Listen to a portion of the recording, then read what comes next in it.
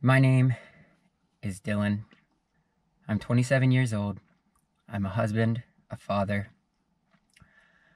and I have cancer.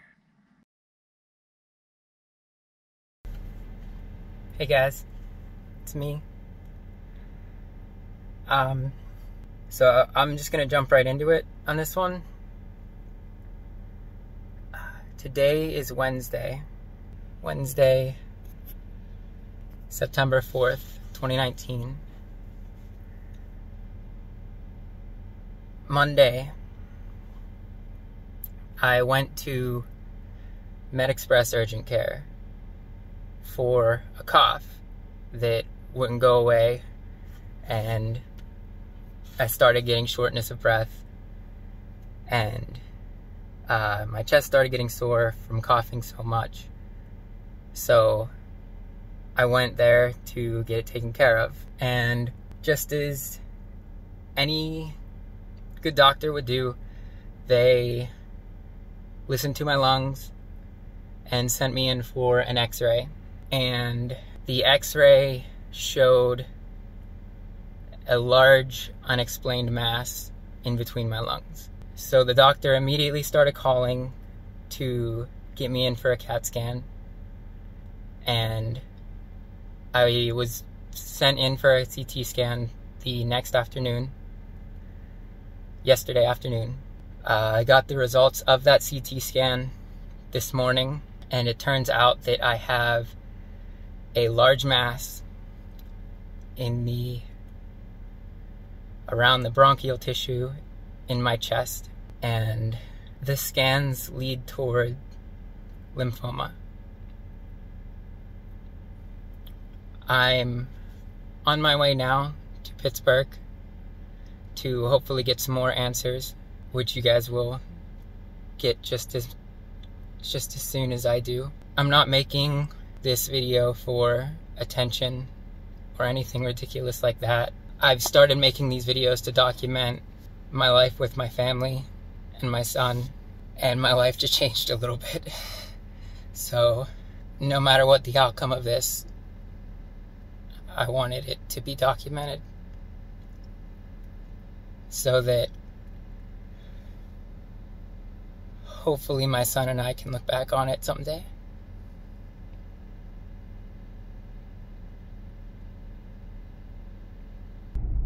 So it's Thursday. Last time we talked, I said it was Tuesday, or it was Wednesday, and I said that we were going to the doctors to start talking to people.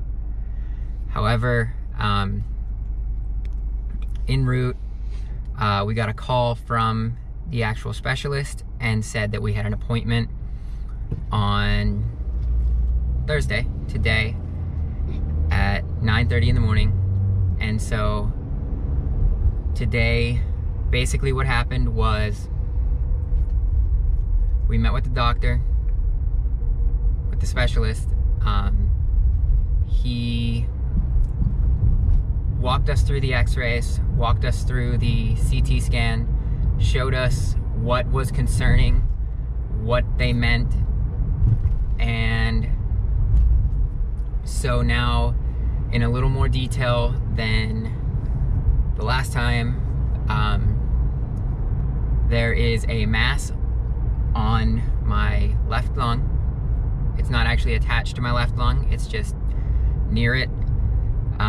It's actually attached to some lymph nodes, and it's putting pressure on my bronchial tissue, which is what's making it hard to breathe. So I'm constantly short of breath.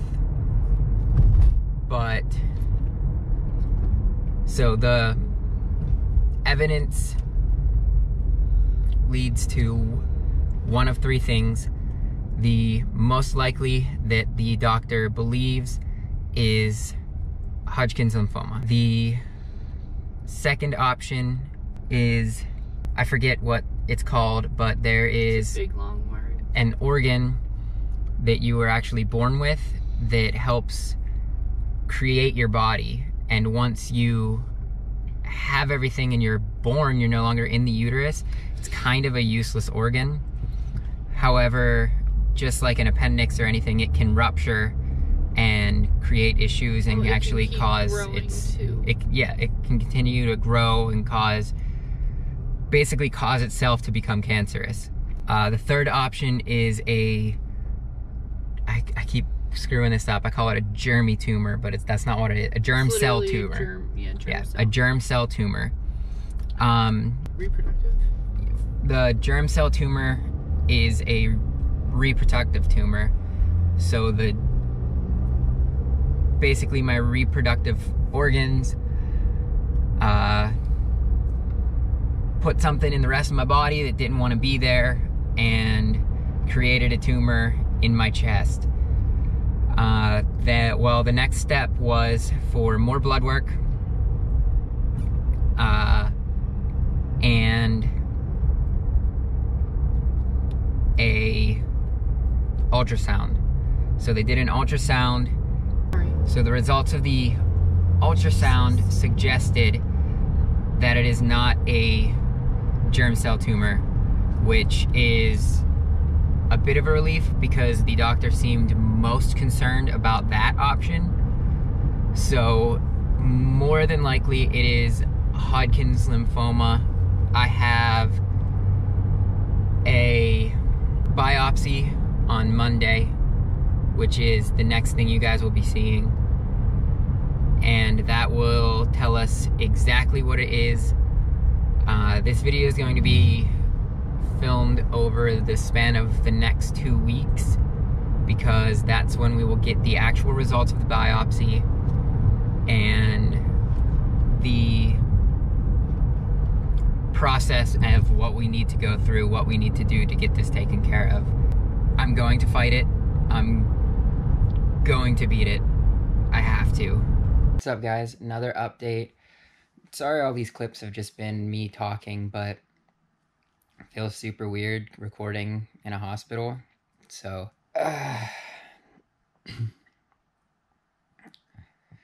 but today is Tuesday. Had the biopsy yesterday. Super sore. The doctor said that he found some lymphatic cells while digging around in there, which again points towards lymphoma. I have another appointment next Tuesday to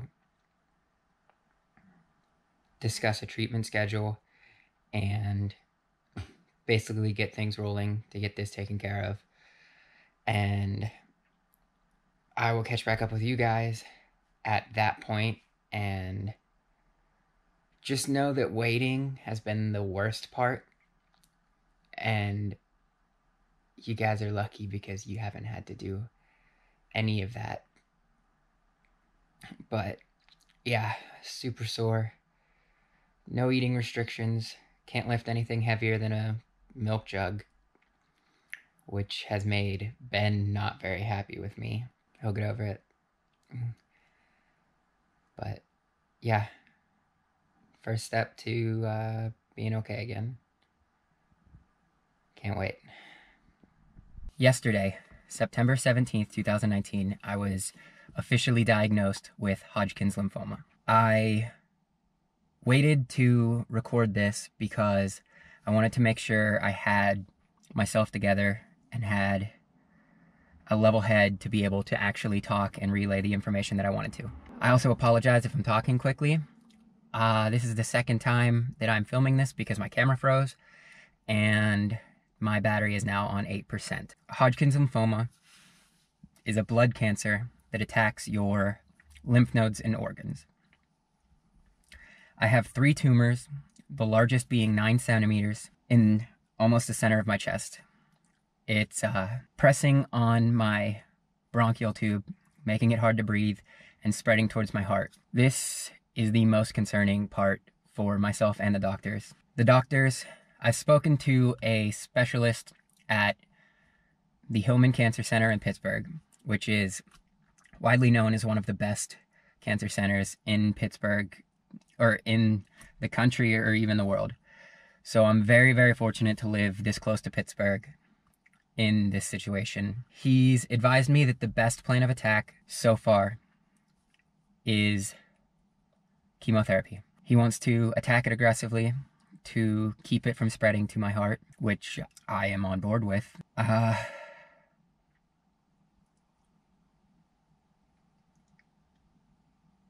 don't have all of the information yet, but I will be making an update video to this. I have another appointment in less than a week to get the results of a couple more tests that I've had and get some more information, and I will be making an update video.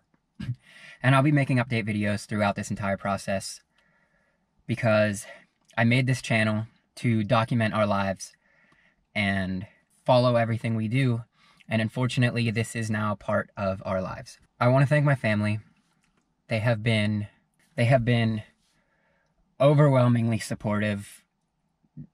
Things like picking me up and taking me to my appointment so I can get an extra couple hours of sleep in the morning, watching my son so I can rest on the days that I just really have no energy, and going out of their way to pick up food for me because I just had surgery and it was very hard to get off the couch.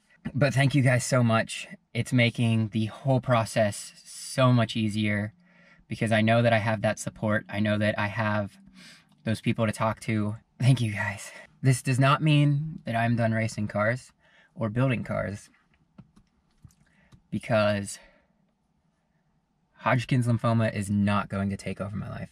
I'm still going to play with my son.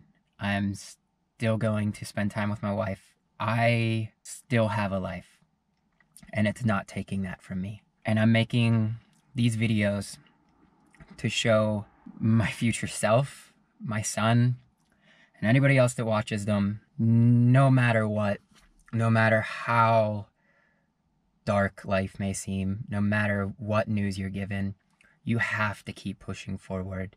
You have to keep moving forward.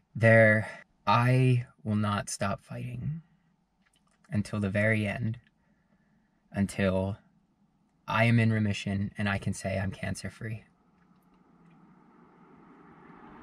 I had a much better ending the first time I tried to record this, but I don't remember what I said. So I just want you guys to know I'm okay. I'm not as sad as I feel like I should be. I'm more eager. I want to get this going. I want to start my treatment, and I want to get over this. I want to show everyone that I am stronger than cancer. Thank you guys for watching. Thank you guys for being there.